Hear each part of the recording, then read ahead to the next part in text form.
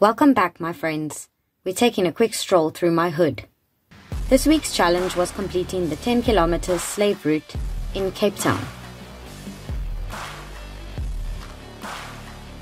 The last race I did pre-COVID was the 2020 slave route, and I absolutely loved it.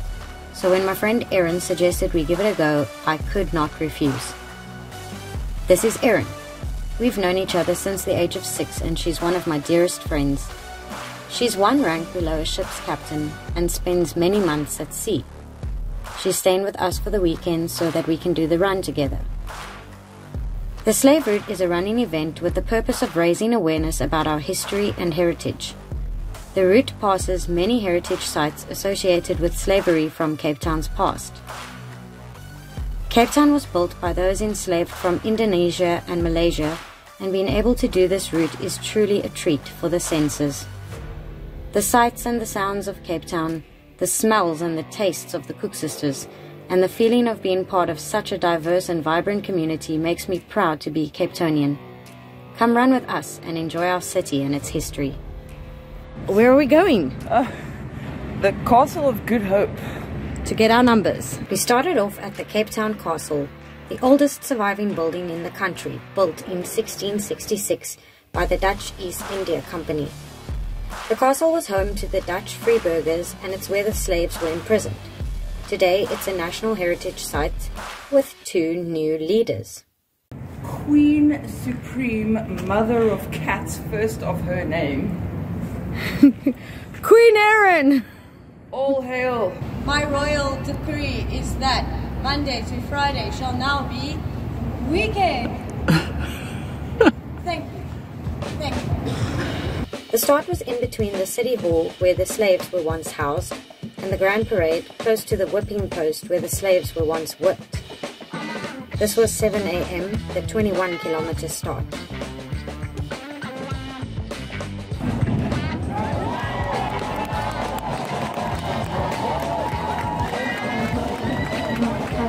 Then it was our turn to go at 7:30.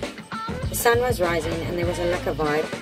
About 2,021k runners and 2,010k runners. We headed up to District 6 and went past St. Mark's Church, built in 1867, and the Al-Azhar Mosque, built in 1887, the oldest mosque in District 6. We have done 1 kilometer. District 6 was once known as the Soul of Cape Town, with a culturally rich, diverse community before it was torn apart by the apartheid regime in the 60s and 70s. Over 60,000 of its residents were forcibly removed and relocated, their homes torn down, except for the places of worship, only now for this land to stand empty as another heritage site, to remind us of our past. It's a very special place. From District 6 we headed towards the Company Gardens via Government Avenue, passing the South African Jewish Holocaust Museum and the Planetarium. The Company Gardens is home to our parliamentary houses and the slave bells when it was once worked by the slaves. The hurling pump was where the slaves pumped water for their masters. We passed by St. George's Cathedral, home to the Archbishop of Cape Town.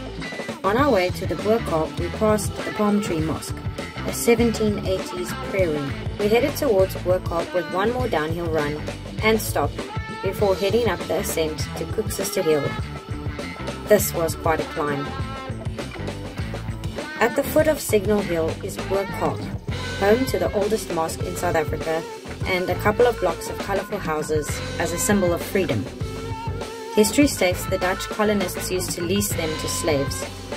Cook Sister Hill leads up to the most amazing views of the bay and a reward of some homemade Cape Malay sisters from the community.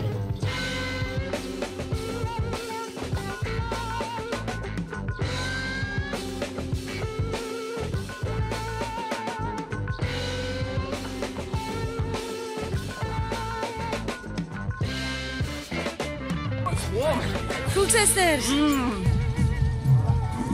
Okay, let's go. Yeah. It's all downhill. We walked most of the race to enjoy the sights, but we enjoyed running all the downhills. The last 2 kilometers we went past the Ezeco Slave Lodge and the slave tree plaque where the slaves were auctioned.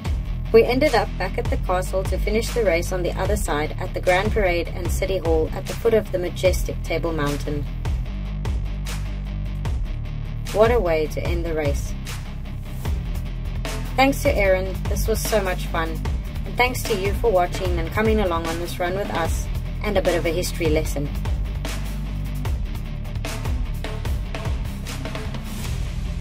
We made it! How was that for you? Good. Let's go get food. Hope you enjoyed my city. See you next time.